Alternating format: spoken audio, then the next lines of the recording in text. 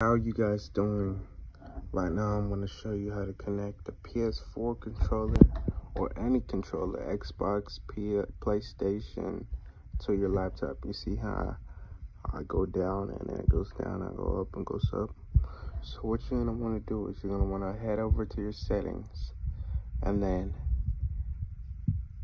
you see how I already have it connected, but you're going to want to disconnect it. If you have something connected, go to add a new device.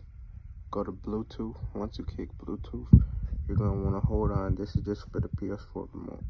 Hold on to the PS button and the share button until the light starts flashing white. Once the light starts flashing white, then you will go up to here and look for what you want, and you will click on it, and then that's how you get it, and it'll just be connected. Yeah guys, so if you like the video, make sure to like, subscribe, and share the video. You can use this on any controller, PS5, Xbox One, PS4, anything that has Bluetooth with it.